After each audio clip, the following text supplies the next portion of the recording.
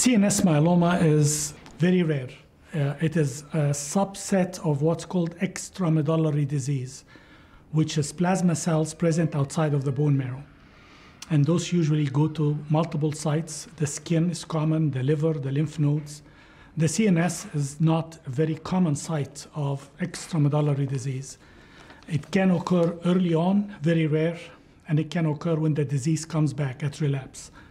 There is really no incidence for it, so I cannot tell you the percentage of people that get that condition. It's case reports. And usually, if you look in the literature, there are many definitions of CNS myeloma. I will be talking about a very specific subset, which includes myeloma affecting the brain, affecting the covering of the brain, which is called leptomeningeal disease, which is leptomeningeal myeloma, or affecting the CNS, which is the fluid covering the brain.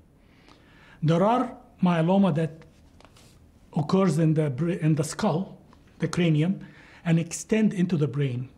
Those patients, in some studies, are counted as CNS myeloma, but really they are not, because those patients do very well when they receive radiation or systemic treatment. To diagnose brain myeloma, as you called it, or leptomeningeal myeloma, we need two things. Number one, imaging, and the standard imaging is MRI.